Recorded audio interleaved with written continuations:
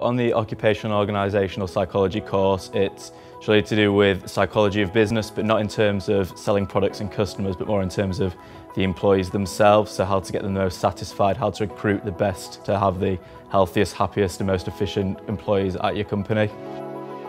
Staff and lecturers are all really helpful because even though they're now academic and into research, I think every single one of them has been in consulting or still is in consulting at some point in their life. So they've got that kind of evidence-based scientific background, but also like a personable, business-related background. They understand the experience of bringing those both together. Other students should come to Northumbria University for a few different reasons. Firstly, just Newcastle as a city in general. It's probably the best city in England in terms of the mix between being social and also being a nice place to live. Northumbria as a campus, really up to date, really modern, facilities are fantastic. The university is good at preparing you for the range of different roles you can go in, just from the general skills that you need. Analysing data and being able to come to conclusions is pretty useful for any kind of job you can go in.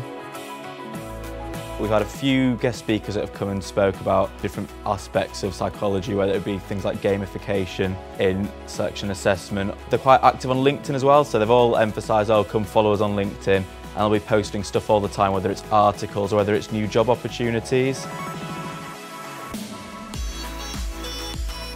The course is going somewhere. It's not just learning for the sake of learning. I've actually been able to use what I've learned in like a realistic way.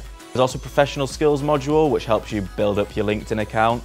That helps you to a reflective essay in which you've got to look back at what you've learned in the course. So it's quite good at making you think, actually, what knowledge and science have I actually learned and taken away from this?